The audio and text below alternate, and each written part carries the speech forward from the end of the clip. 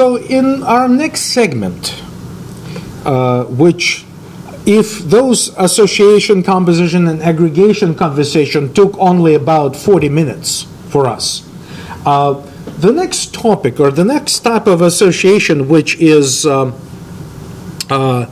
inheritance.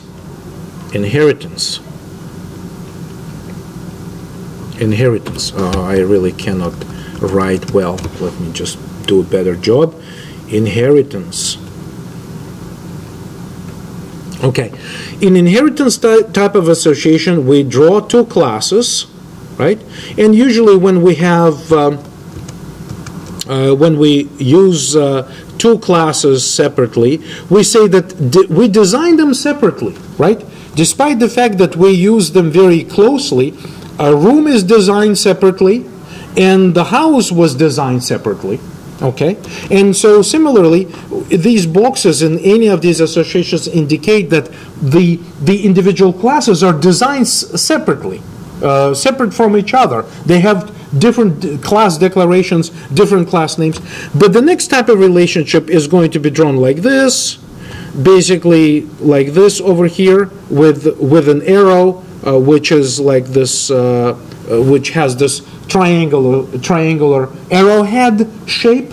Okay, and so this new discussion about this other type of relationship and everything related to it, inheritance, is going to take us the remaining 3 weeks of the class. Okay, so let's get ready for this, and we are now ready to begin this discussion. Inheritance as relationship between classes, and why is it good, and why do we need this? Okay, so step number one, first of all, I am going to actually, we're not going to demonstrate a lot of it in this small demo type of programming. What I'm going to do is just my usual way of doing this, just clean this file, close the solution. And I'm actually going to get out of Visual Studio, and today I would like to basically do some of my testing more with CodeBlocks, which is in my case here configured to use open source compiler. Okay, so first of all, the code samples are being posted and updated on a weekly basis, and this was our latest version of pet license application. As you can see, I have 3 files which I keep uploading with the latest version of it. What I would like to do is now today, and this is what you can do at home, I will use CodeBlocks to continue working on this project and quickly refresh your memory on what's going on with the current state of affairs with this pet license application, right? So I'll wait for this to start, and we will create new project and try going back to this code.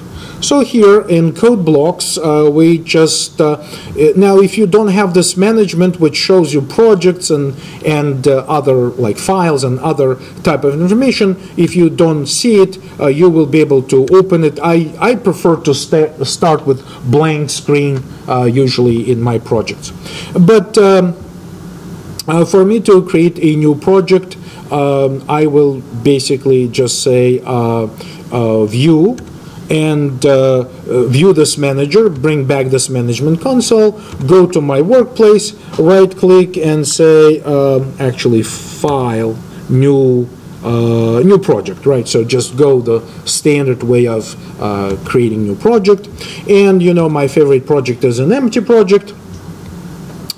Just quickly say go with that idea in mind, go next to the next page, and then project title. Now I have already used CodeBlocks before. You can see it points to some location.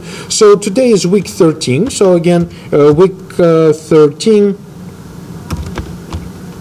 And this is going to be our continuation of pet license application. So I'm going to name it pet license application, and go next and say yes, I want both configurations, and use GCC compiler.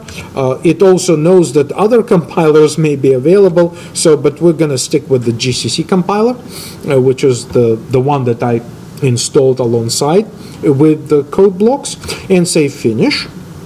Right, and so I have this perfect empty project.